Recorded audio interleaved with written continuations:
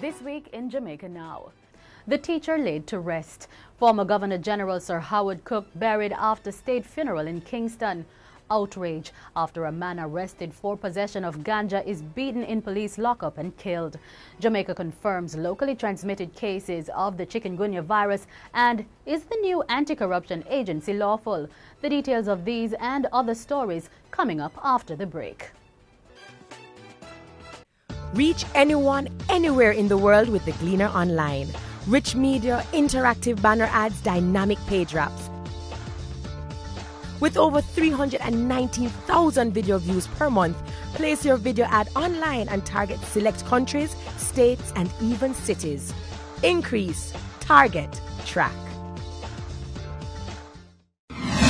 I'm Caroline Brown, and this is Jamaica Now. Hundreds of Jamaicans on Friday bade farewell to former Governor General Sir Howard Felix Hanlon Cooke. Sir Howard was buried at the National Heroes Park following a state funeral at the Cathedral of the Most Holy Trinity.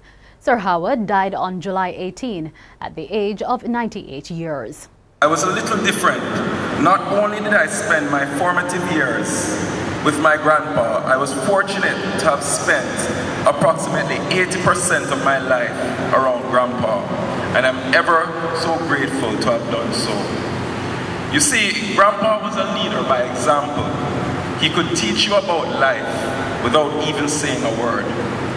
And sometimes you really didn't want him to say anything, especially if you were in the wrong. The government and people of Jamaica share your pain at the passing of your loved one, husband, father, grandfather, brother, and friend.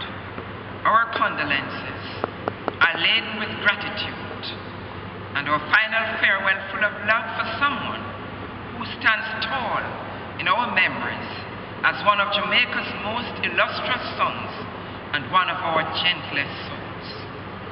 Sir Howard has passed on from this life. Our beloved teacher has ended his earthly sojourn. His memory shall live in our hearts, and his work shall shine on in the life of our nation.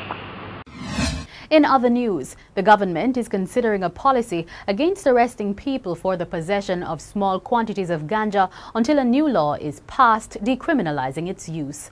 The move follows the death of St. James construction worker Maria Dean, who died from brain and other injuries he received while in lockup at the Barnett Street Police Station in St. James. Dean was taken into custody on Sunday after he was allegedly held by the police with a ganja spliff. There are different accounts of how the 31-year-old man was injured. His family has said doctors were told he fell from a bunk bed. However, the police reportedly told his relatives that Dean was beaten by cellmates. The Justice Minister says the situation underscores the need for Jamaica to decriminalize the smoking and possession of small quantities of ganja. There are calls for the police to be issued with appropriate firearm holsters. Last week, a mentally ill man reportedly disarmed a policeman in Halfway Tree, St. Andrew, and used the weapon to shoot 2 people. The madman was eventually shot by an off-duty police officer before he and the other 2 people were taken to hospital for treatment. It was later revealed that the policeman was not using the standard regulation holsters for the gun he was carrying. The matter is being probed by the Independent Commission of Investigations. The opposition is questioning the legality of the recently formed police agency tasked with tackling public corruption. The Police Anti-Corruption Branch and the Major Organized Crime and Anti-Corruption Task Force have been merged to create the Major Organized Crime and Anti-Corruption Agency. According to the National Security Minister Peter Bunting, the agency would report to the National Security Council on matters of policy and performance. But the opposition spokesman on national security, Derek Smith, says the Security Minister must urgently make a clear distinction between what performance matters would go to the Security Council. He says this is important because matters relating to performance are linked with operational matters which, based on the law, are the responsibility of the Commissioner of Police and not the Minister. Reporting to the Security Council on policy, it's acceptable, but there is a thin line between performance and operational activities, and this is where there is a conflict, and perhaps this needs some clarification. It is very important in that the Constabulary Force Act clearly divides the responsibility of the minister as it relates to policy and the responsibility of the commissioner as it relates to operation. Jamaica has now confirmed its first 2 locally transmitted cases of the chikungunya virus.